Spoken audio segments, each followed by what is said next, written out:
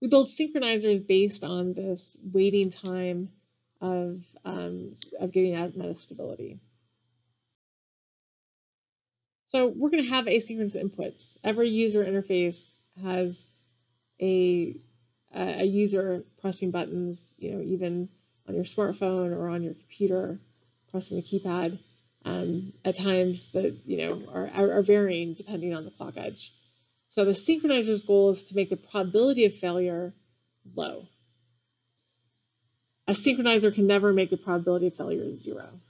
So here's our D, and we have some synchronizer here, and then our output Q that we're sending to the system. So a synchronizer is built with 2 back-to-back flip-flops. And basically the first one is the sampling flip-flop. So this is sampling this metastable or this asynchronous input D. And now we're going to allow it to regenerate using the feedback from the flip-flop, regenerate for some amount of time, TC minus T setup between those 2 flip-flops, allow it to do that regeneration again at either moving up to the rail or moving down to the rail during that cycle time, really the cycle time minus the setup time.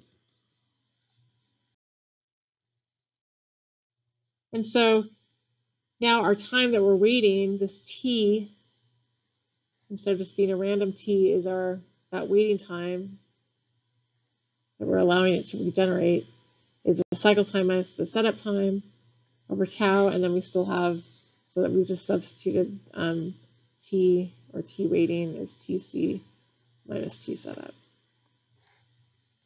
And so now we can calculate this probability of failure for our synchronizer. And we also have two other measures, which is the probability of failure per second. So if every time we press a button, we're going to get some probability of failure. If we're pressing that button n times per second, we multiply that probability of failure times n per second and get the probability of failure per second. So for example, if we have a dartboard and there's the black, anyway, there's some probability that I'm going to hit some region in the dartboard, maybe some black region, then let's say that probability is 0.1. There's just that probability. And the probability of failure per second, if I throw that dart 5 times per second, would have that times 5, and we get 0.5 is the probability of failure per second. Failures per second. And so how many seconds would it take? What's the mean time between failures? Well, if I have half of a probability of 0.5 failures per second, then 1 over that, it would, on average, would take me 2 seconds to get a failure. So that's the mean time between failures is 1 over the probability of failure per second. Or another example is if we toss a coin and we have, right, I want to see the probability of getting a heads on the coin. So that probability is, half, right? Half tails, half, 50% chance of getting heads, 50% chance of getting tails. And let's say that I toss that, just once per second. Then I have a probability of failure per second of 0.5 failures per second.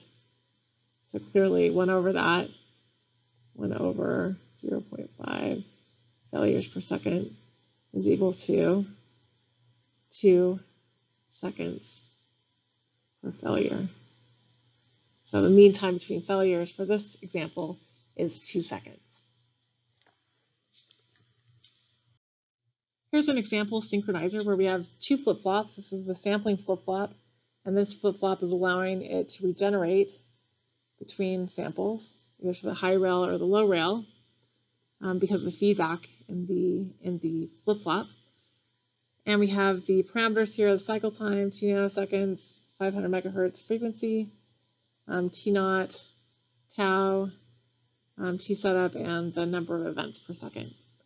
So we can calculate the probability of failure and the probability of failure per second and the mean time between failures.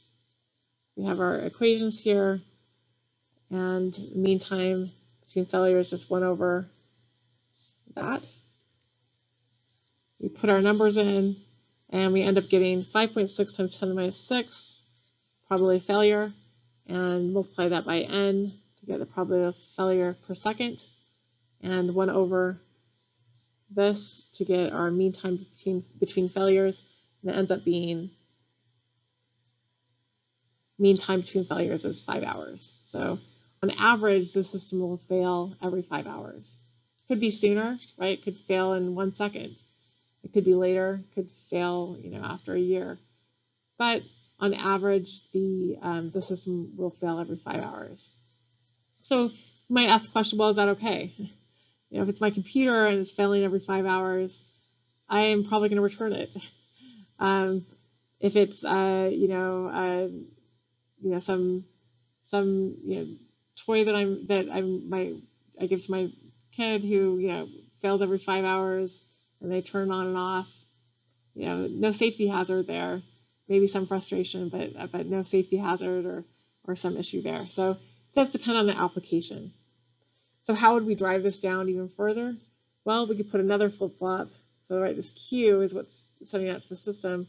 We put another flip-flop there, flip-flop 3.